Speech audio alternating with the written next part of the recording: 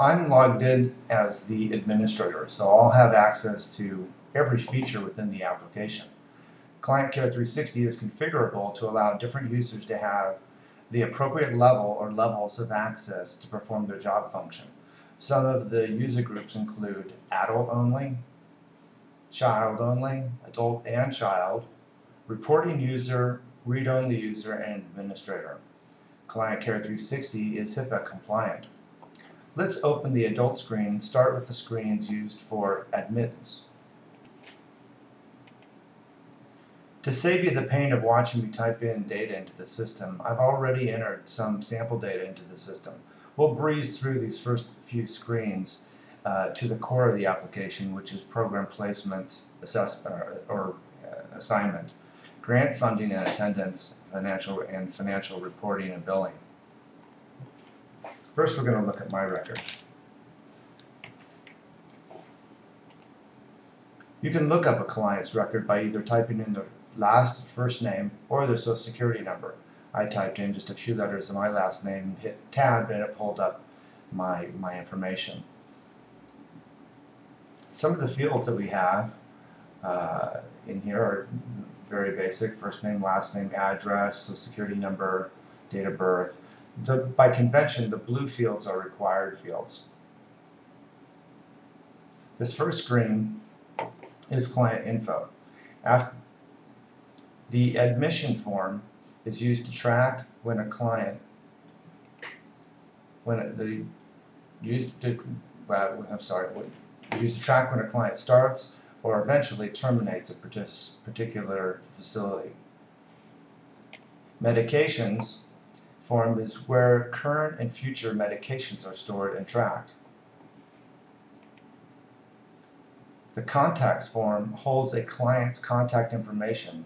These four forms, client info, admission, medication, and contacts,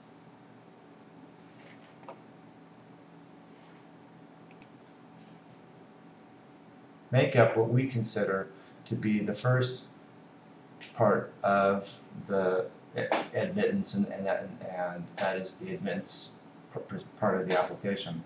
Next, we'll move on to assessment. The assessment screens, which are sometimes called diagnostics, is comprised of two screens: medical and end dates.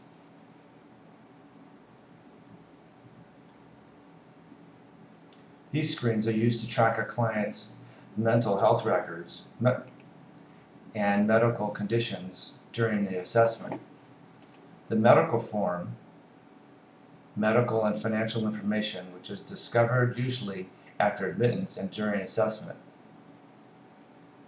There's a lot of fields here, so I'll let you take a moment to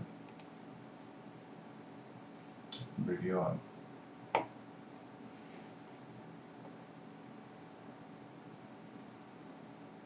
Now we'll move on to end dates. The end dates form contains the dates and results of medical tests and tracks the end dates.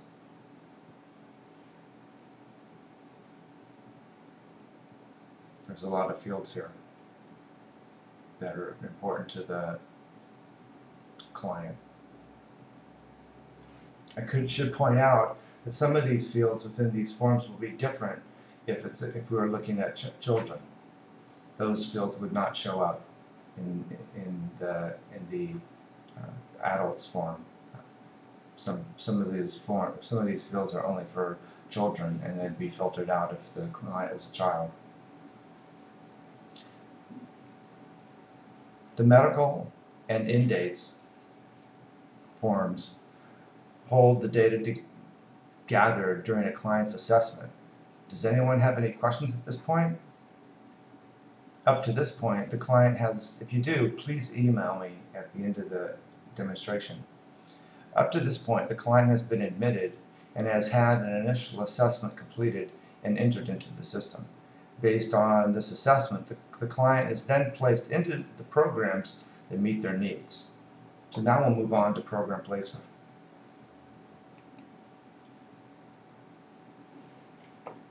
To assign a client to one or more services first requires you to assign the client to a division and a program.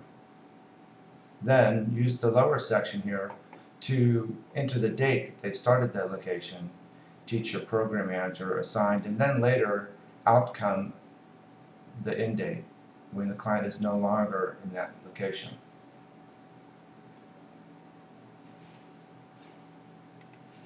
Service assignment is very important.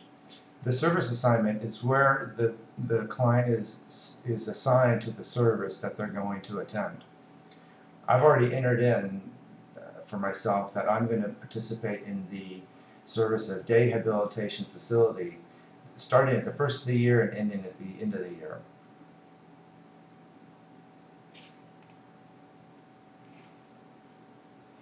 There could be I may participate in that same service for the next year and following.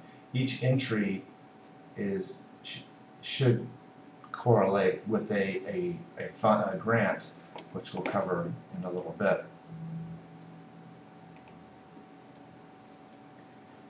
An assigned service start date and end date should correspond to their grant's end date, start and end dates, but more on that when we get into funding. The important point here to note is that a client can be assigned to a service even though they haven't received funding for that service yet, which often is the case if you have a new client that comes in. In the case where the client is transferring from another facility and their funding may transfer with them, the funding section could be filled out before assigning a client to a service, in which case the funding start date may actually not match the client's assignment start date. And we have some special fields to cover those circumstances. The next screen is inactive, and it's simply used to terminate a client. Let's move on to the grant funding. Now I've already entered in my funding information. The most important form in this application is the funding screen. A client's grant may come from one or four sources: